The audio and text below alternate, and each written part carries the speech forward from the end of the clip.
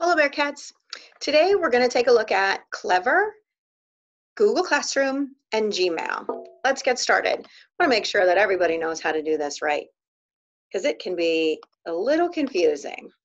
All right, when you first get onto your home screen or your desktop, you're going to see Google Chrome. Now that doesn't have to be right here in the middle where I have it.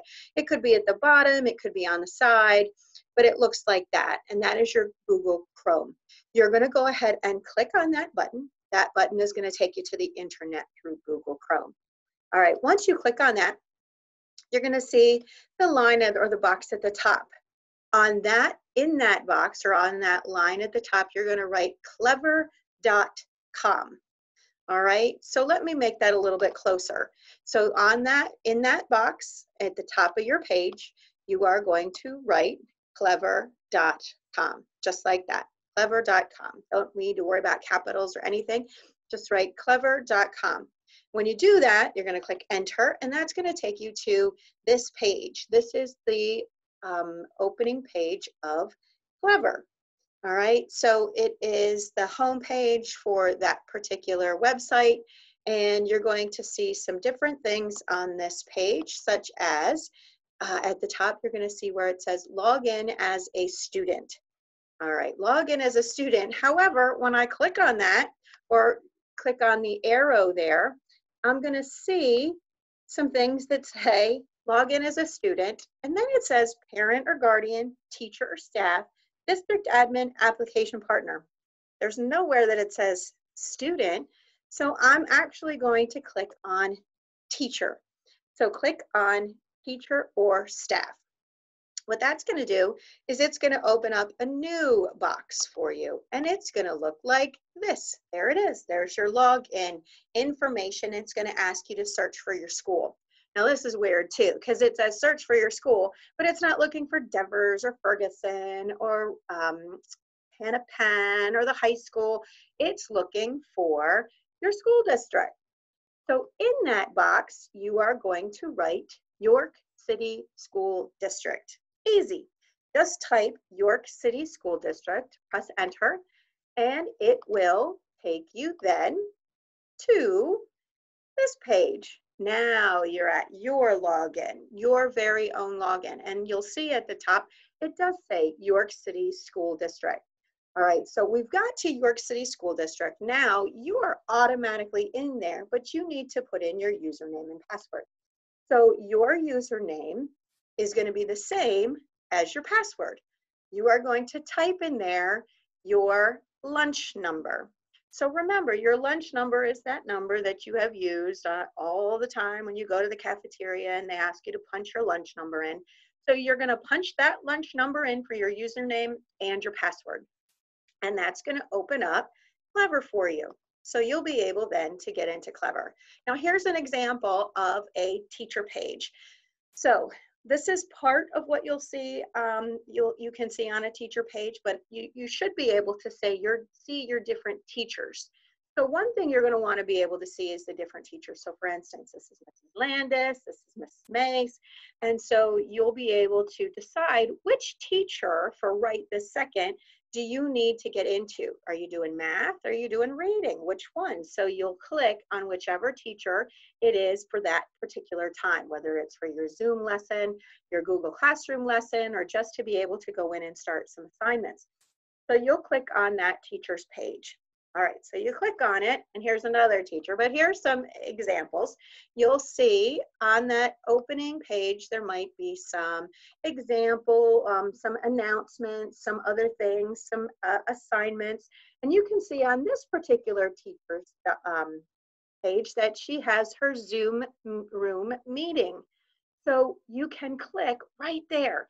It's going to take you right to her Zoom meeting. So if you look right above that, it says this is the link for your daily Zoom meetings with Mrs. Snyder at 9:30 and 12:45.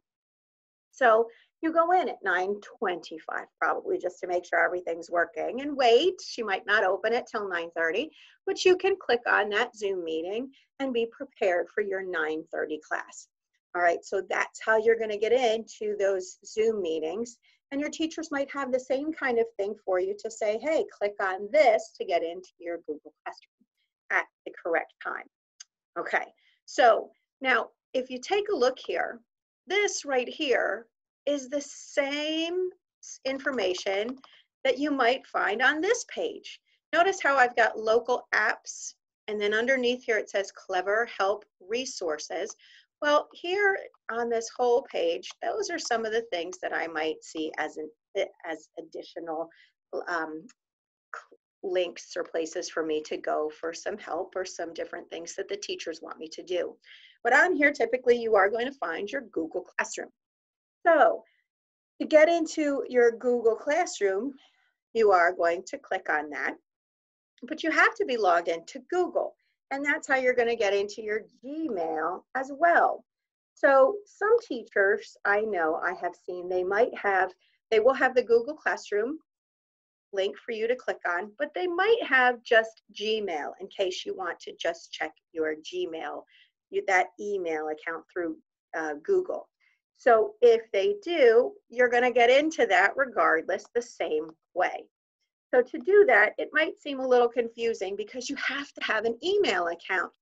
I know some people have very long email accounts and they have numbers associated with them. Well, you have a Gmail account that is through our district, and you can use it to send messages to your teacher and talk to your teacher, etc. So your email address is going to go there.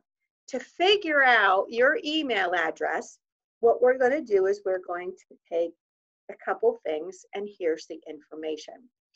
The first part of your email address is going to be the first 5 letters of your last name.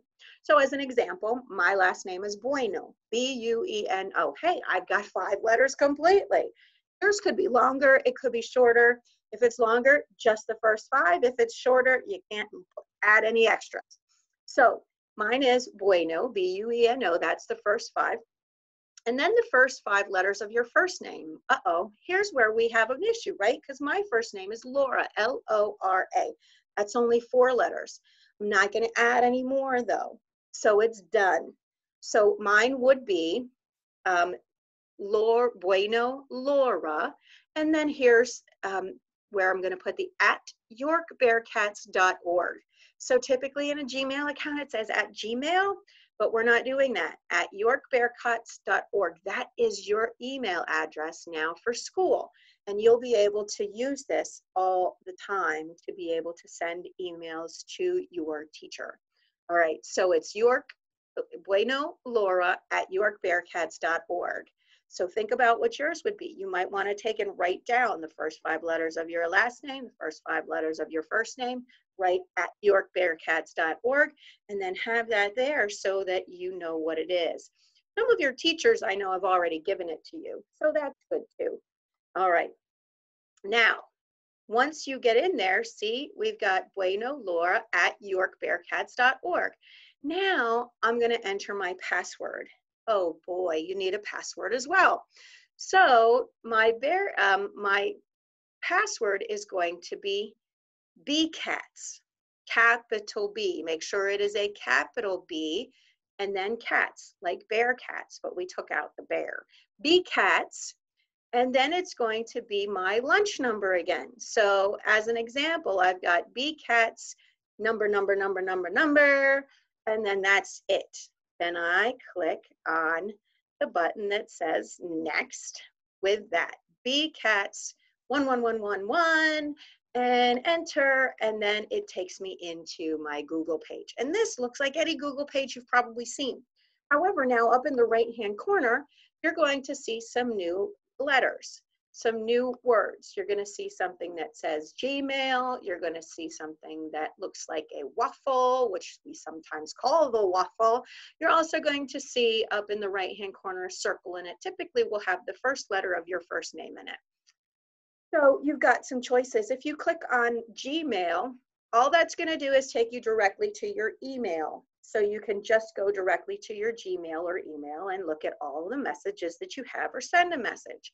If you click on that waffle, it will take you to this box. And this box has a lot lot of stuff in it, lots of information for you to do, or lots of different things that you can try out. So here you've got your Gmail, you've got your classroom, and then your teachers are going to start working with you on things like documents or docs and sheets and slides and maybe things in your calendar. So you don't have to use those yet. You can open them up and play around with them and check out and see what you think, experiment around. But typically right now, we're going to start out with Gmail and the classroom. Okay, now you know how to get in. Does anybody have any questions? If you do, please ask your teacher. I hope that this has helped you get into all of your classes, and that if you do have any questions, please reach out to your teachers. They are there to help you. Hope you have a great day. Bye.